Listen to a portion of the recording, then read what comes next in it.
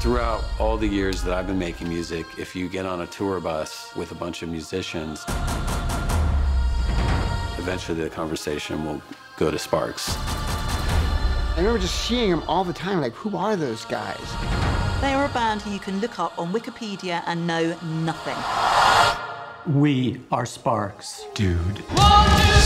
Please welcome Sparks! Sparks! Frequently asked questions about Sparks. How many albums are there? 25 albums. Are you brothers? We are brothers. How did you first meet? We are brothers. Music at its best, you hear it and you go, oh my God, what is that? It's insane, but it's fantastic. Each time you'd go to the rehearsal, there'd be something new there. Like, that's good. It wasn't like anything else.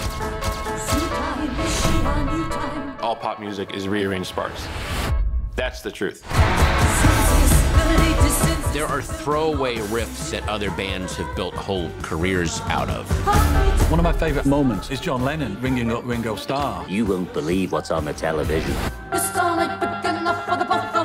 It was the sound of the future.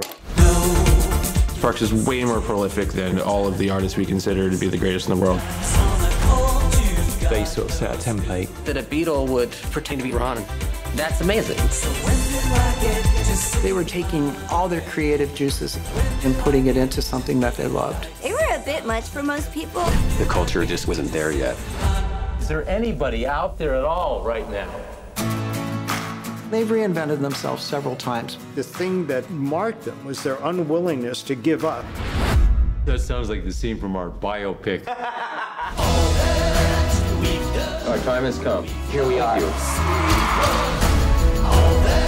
They may have given birth to other bands who don't even know that the lineage goes back to them.